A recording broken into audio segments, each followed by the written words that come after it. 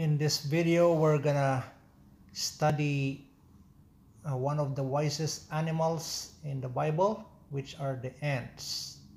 So the ants, they are mentioned in Proverbs in chapter 6 and also in Proverbs chapter 30.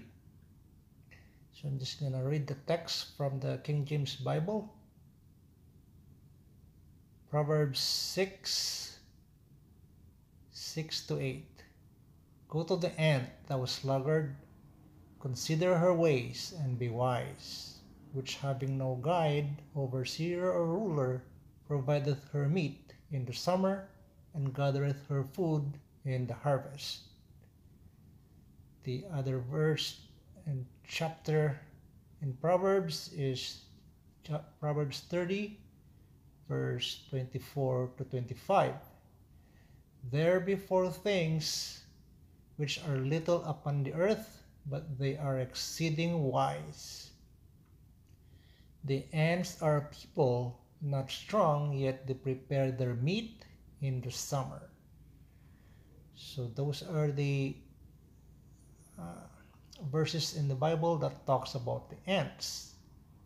But we need to learn from the ants so that we can use it in our practical life in order to succeed in life, succeed financially and spiritually as well, so that we can praise, honor, and glory God our Creator.